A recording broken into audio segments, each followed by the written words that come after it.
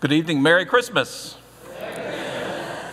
Good to see everybody here tonight, and I want to welcome all of you. We've got friends, family visiting from out of town, and we've got folks who are here from every Sunday. We've got folks joining us from Norfolk Chinese Baptist Church and friends from Freedom Life Church who are with us. No matter why you're here, we're glad you are here tonight. So I want you to know we're here to say happy birthday to Jesus, and the more the merrier. So it's good for us to be together in this place.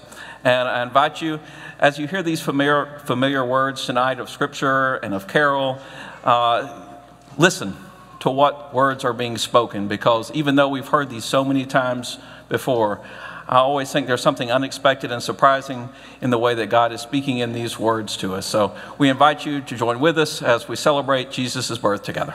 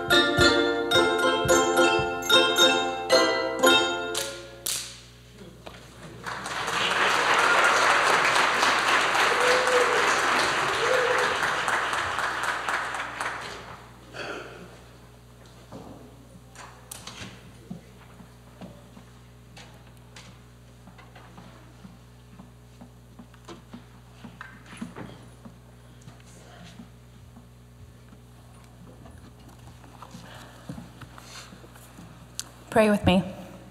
Here is good news of great joy for all people. God has rescued us from the domain of darkness and brought us into the realm of Christ, in whom our sins are forgiven. The light shines in the darkness, and the darkness is not overcome. Let us pray that we may know the warmth and brightness of Jesus Christ and show Christ's love to the world. Risen Christ, light of the world, shine in our lives and shine among us now. Hallelujah. Amen. Please stand to sing.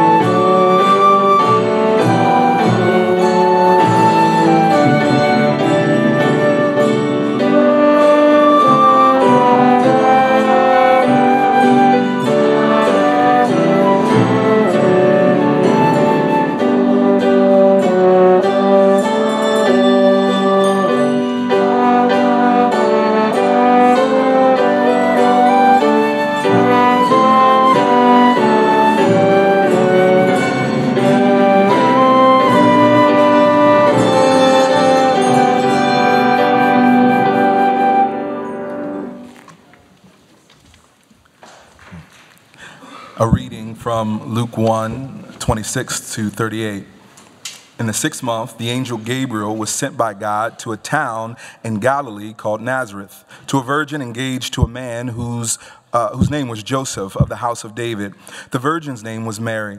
And he came to her and said, "Greetings, favored one, the Lord is with you." But she was much perplexed by his words and pondered what sort of greeting this might be. The angel said to her, "Do not be afraid, Mary, for you have found favor with God. And now you will conceive in your womb and bear a son, and you will name him Jesus. He will be great and will be called the Son of the Most High, and the Lord God will give to him the throne of his ancestor David. He will reign over the house of Jacob forever, and of his kingdom there will be no end." Mary said to the angel, "How can this be, since I am a virgin?"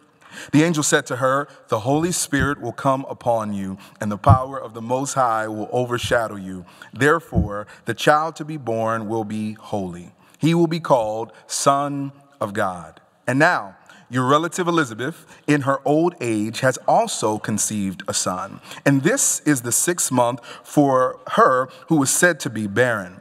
For nothing will be impossible with God." Then Mary said, "Here am I, the servant of the Lord. Let it be with me according to your word." Then the angel departed from her.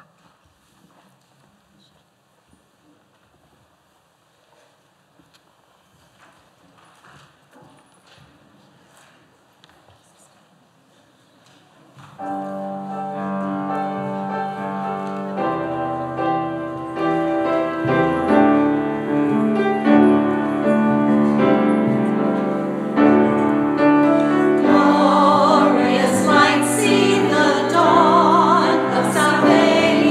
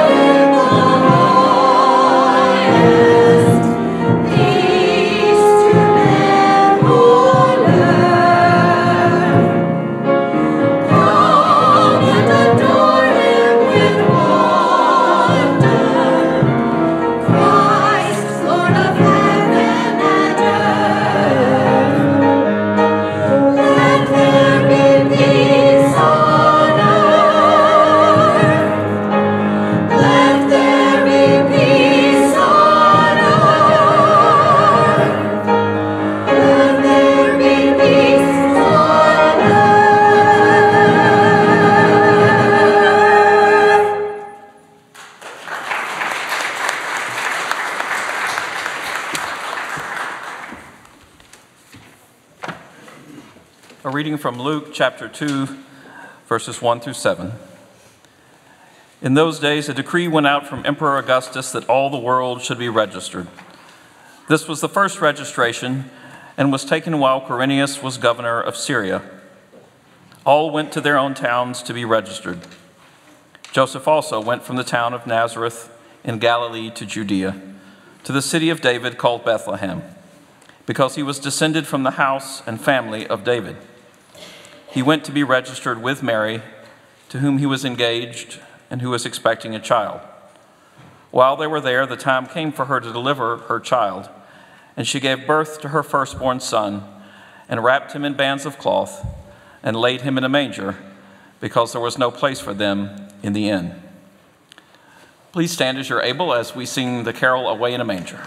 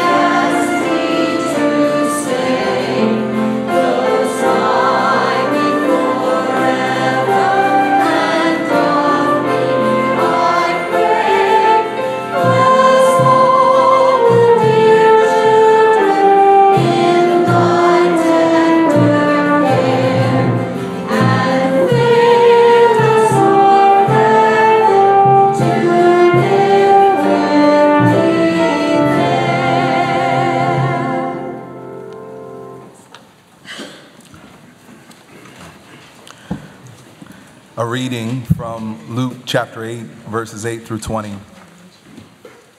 In that region, there were shepherds living in the fields, keeping watch over their flock by night.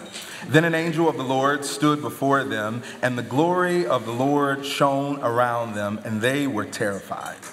But the angel said to them, "Do not be afraid, for see, I'm bringing you good news of great joy for all the people. To you is born this day in the city of David a Savior, who is the Messiah, the Lord. This will be a sign for you. You will find a child wrapped in bands of cloth, lying in a manger." And suddenly there was with the angel a multitude of the heavenly hosts, praising God and saying, "Glory to God in the highest heaven, and on earth peace among those whom he favors." When the angels had left them and gone into heaven, the shepherds said to one another, "Let us go now to Bethlehem and see this thing that has taken place, which the Lord has made known to us." So they went with haste and found Mary and Joseph and the child lying in the manger. When they saw this, they made known what had been told to them about this child, and all who heard it were amazed at what the shepherds told them. But Mary treasured all these words and pondered them in her heart.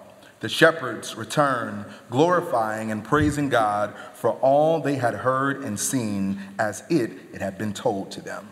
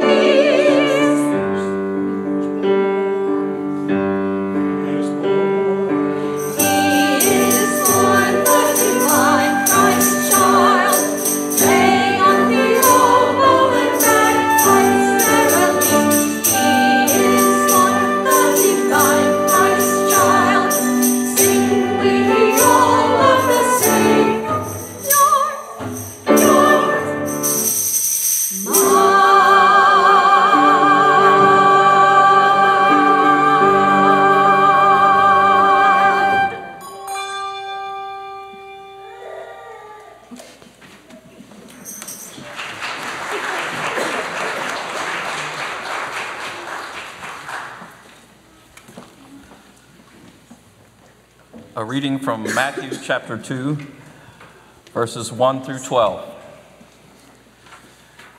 In the time of King Herod, after Jesus was born in Bethlehem of Judea, wise men from the east came to Jerusalem asking, "Where is the child who has been born King of the Jews? For we observed his star at its rising and have come to pay him homage." When King Herod heard this, he was frightened, and all Jerusalem with him. And calling together all the chief priests and scribes of the people, he inquired of them where the Messiah was to be born. They told him, "In Bethlehem of Judea, for so it has been written by the prophet. And you, Bethlehem, in the land of Judah, are by no means least among the rulers of Judah. For from you shall come a ruler who is to shepherd my people Israel." Then Herod secretly called for the wise men and learned from them the exact time when the star had appeared. Then he sent them to Bethlehem, saying, "Go and search diligently for the child.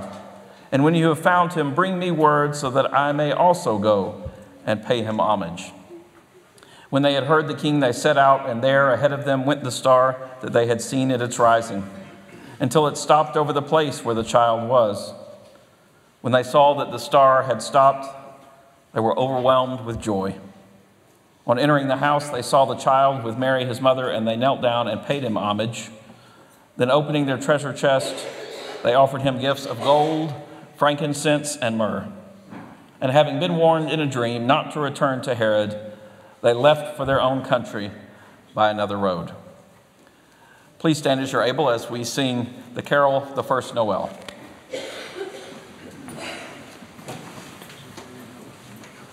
Amen.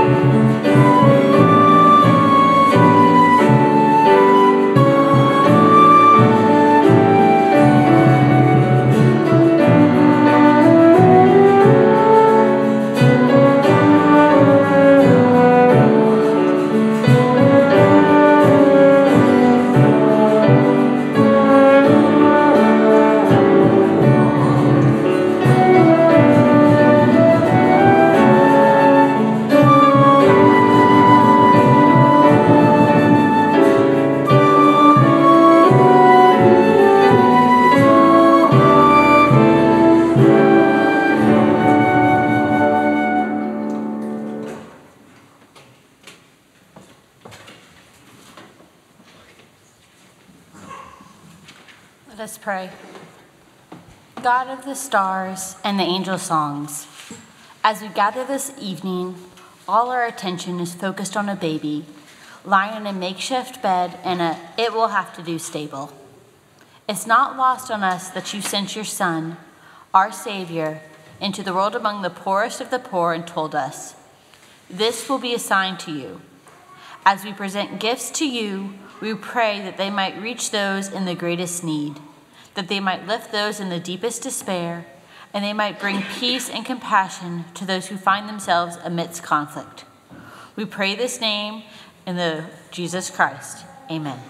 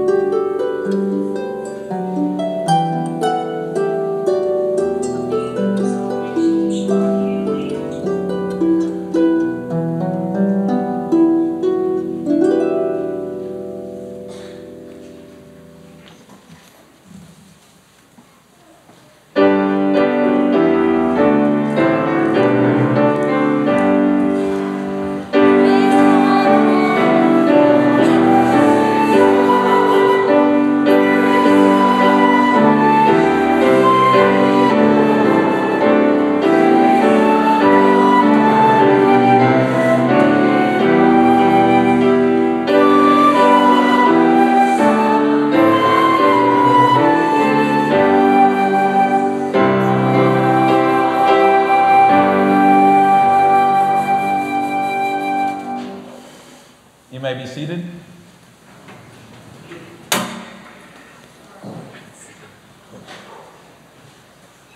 Chances are that either sometime earlier today or maybe after the service tonight or tomorrow, maybe later this week, you're going to celebrate Christmas by gathering around the table with friends and family, because that's what we do.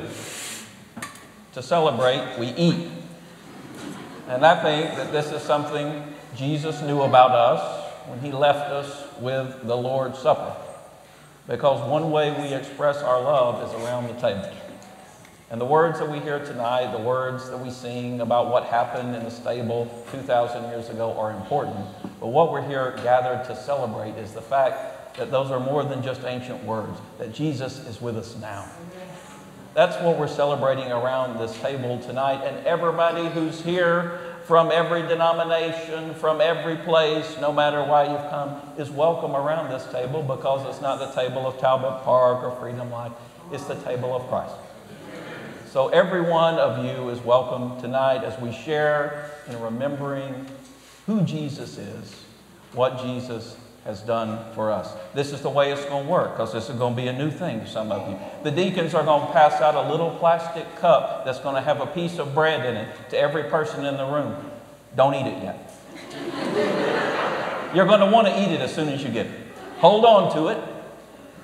Then I'm going to say, take and eat. Guess what that's your cue to do? Eat it. Then they're going to do the same thing all over again. It takes a long time. They're going to pass out a little cup of grape juice. You're going to hold that. Then I'm going to say take and drink. Then you're going to drink it. And why do we do that? Because we're taking it together. Because this is a symbol of our unity and our communion in Christ.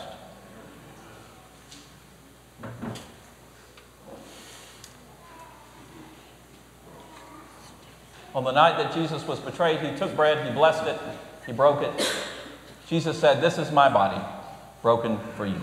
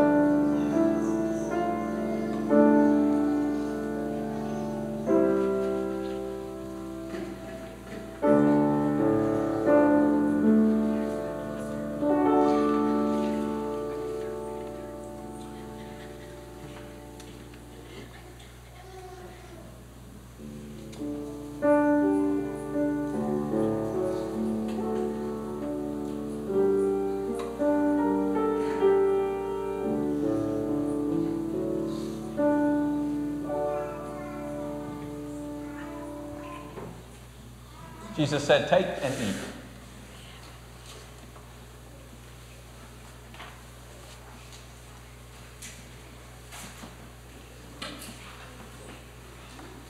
Just as Jesus shared bread with his disciples, he also shared the cup.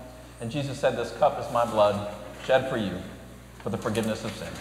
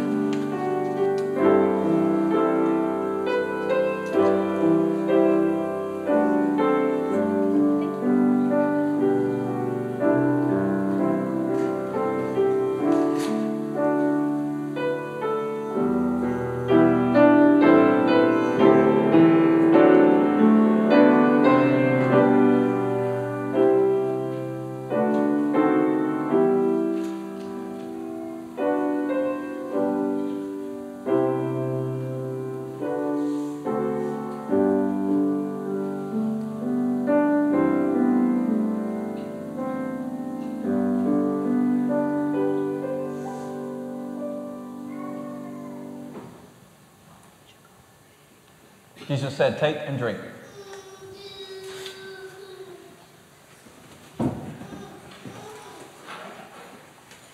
Please join with me in the prayer that's printed in the bulletin.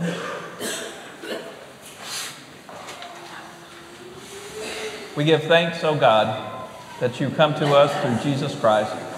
As we receive these gifts of bread and cup, send us out into the world, ready to share your love with others through the grace of Jesus Christ.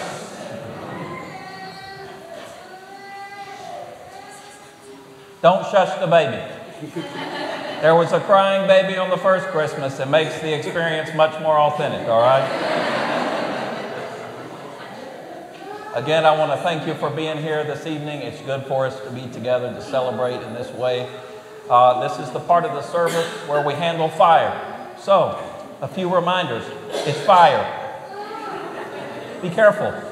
The deacons are going to come around. They're going to light your candle, but the way that works, I found in experience, the best way to do that, let the person with the unlit candle light from the person with the flame. Because if the person who has the flame lights, then the hot wax drips all over your hand. So that's what we're trying to avoid, any burns or whatever. So just pass that down the road. They're going to come down the aisles. The person on the end is going to then light the candle to the person next to you. And by the end, we'll be ready to go. All right?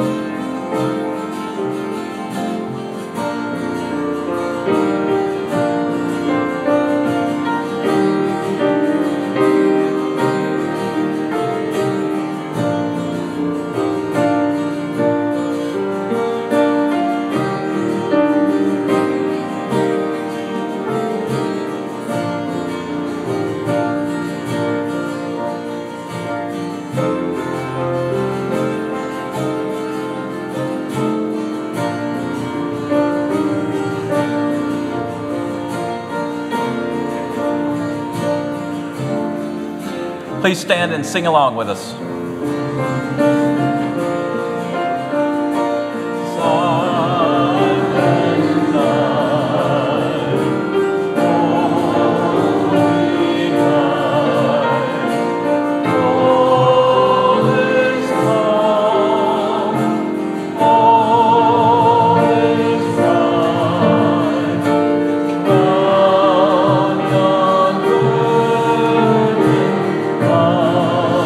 Amen.